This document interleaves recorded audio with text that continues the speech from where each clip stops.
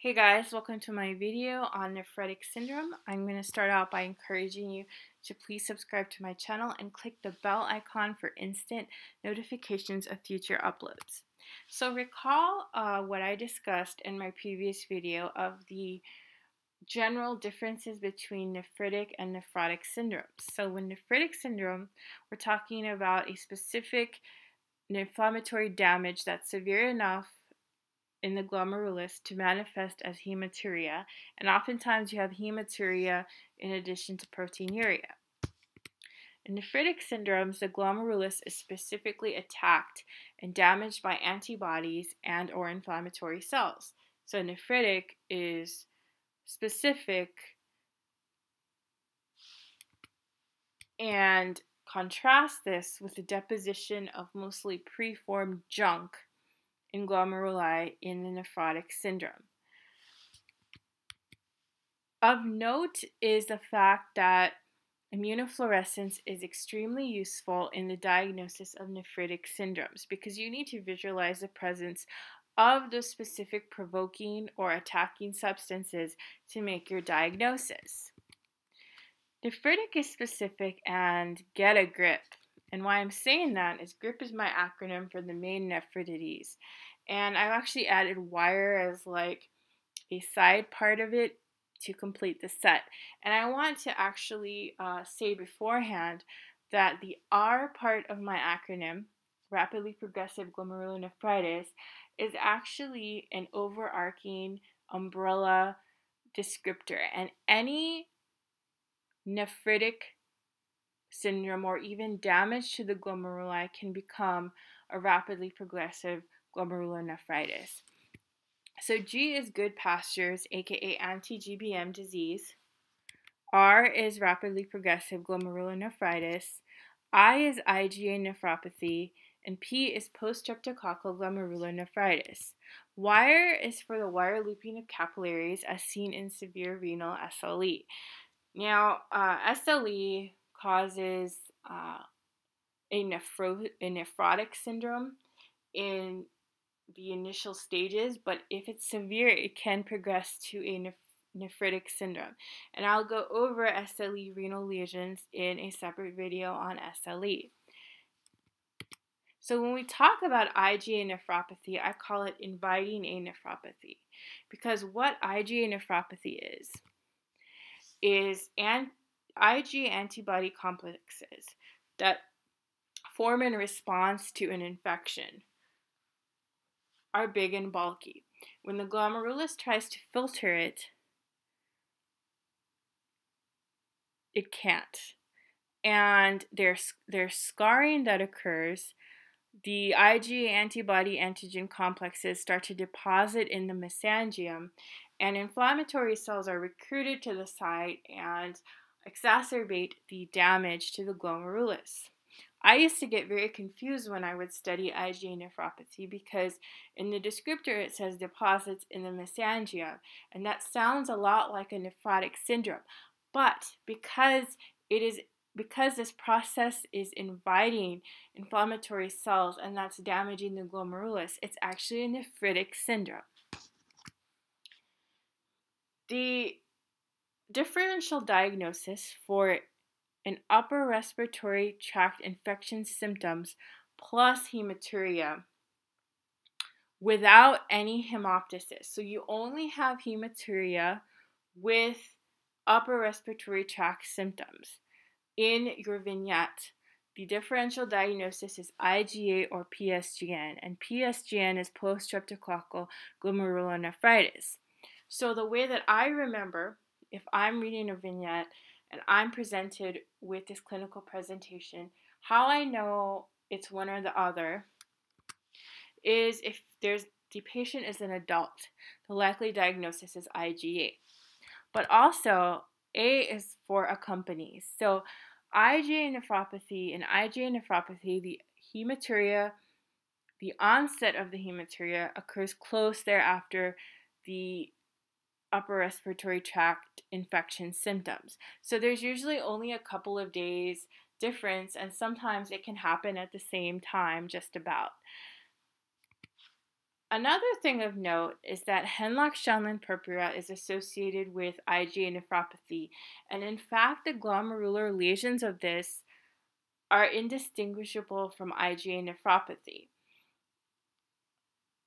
The only thing is that Hemlock-Schönlein purpura would have the purpuric lesions, the hematuria, and likely GI tract symptoms. So you may not have upper respiratory tract symptoms in Hemlock-Schönlein purpura, but you'll definitely have some kind of GI tract symptoms.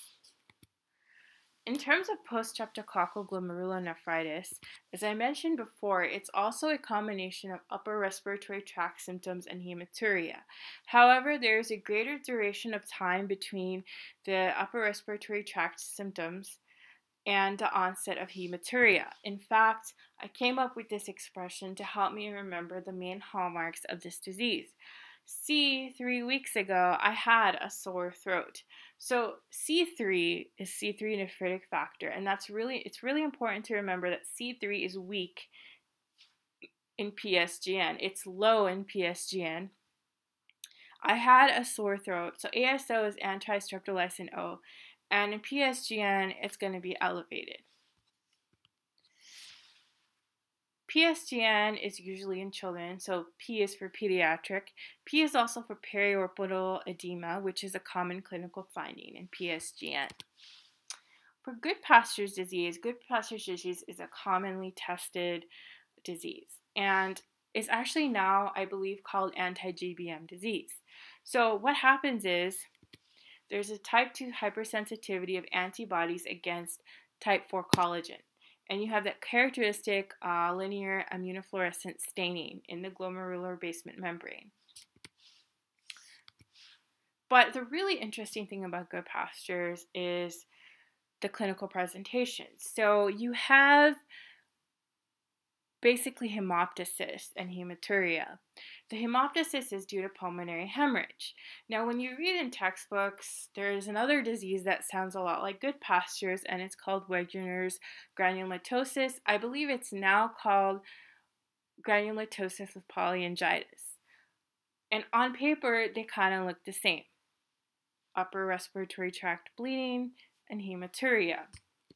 However, I think of Wegener's as Wegener's disease because in Wegener's disease, it will more oftentimes present with nasal abnormalities and nosebleeds and the classic saddle nose deformity. So the bleeding is going to be more nasopharyngeal.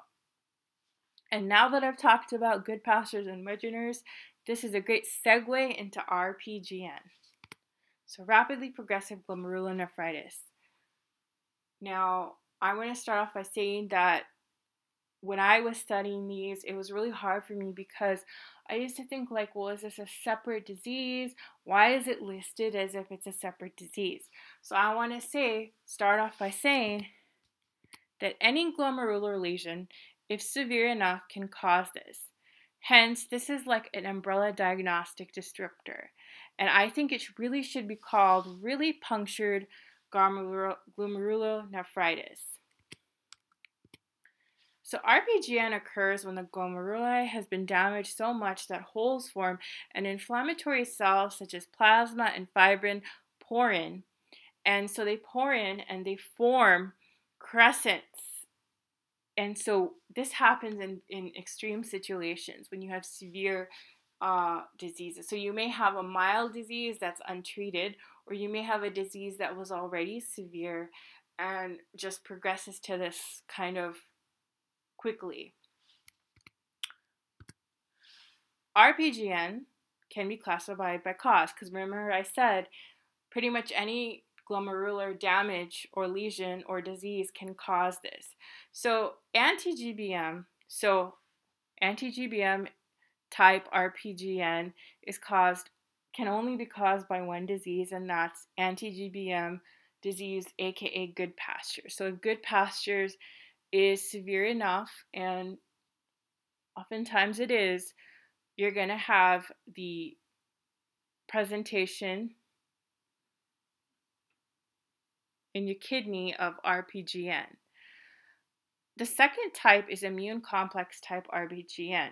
So remember I mentioned earlier that IgA nephropathy is caused by immune complex deposition uh, because the glomerulus cannot filter it.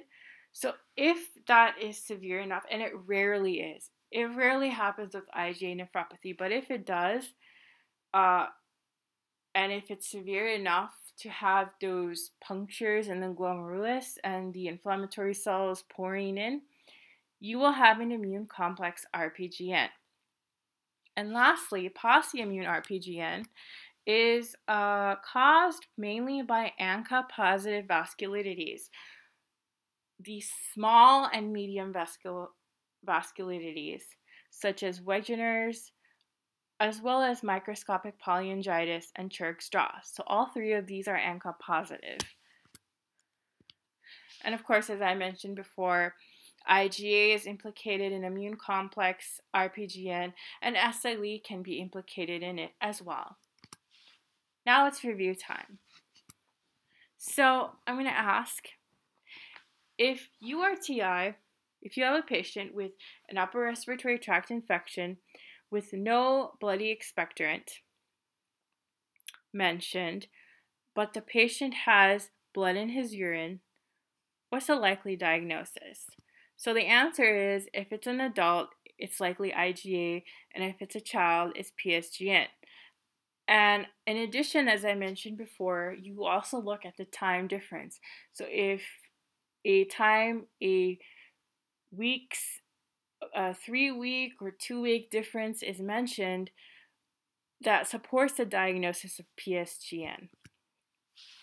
If you have bleeding in the upper respiratory tract and hematuria, what is the likely diagnosis? So if the patient is coughing up blood, you think Goodpasture's disease or anti-GBM disease. If the patient has a bloody nose and a deformed nose, you think Wegener's granulomatosis, which is also called granulomatosis with polyangiitis. And of course, any of these diseases can cause rapidly progressive glomerulonephritis. So I hope you liked this video and you reached the end. I just want to thank you for watching. Please support me by subscribing and click the bell icon for instant notification of future uploads.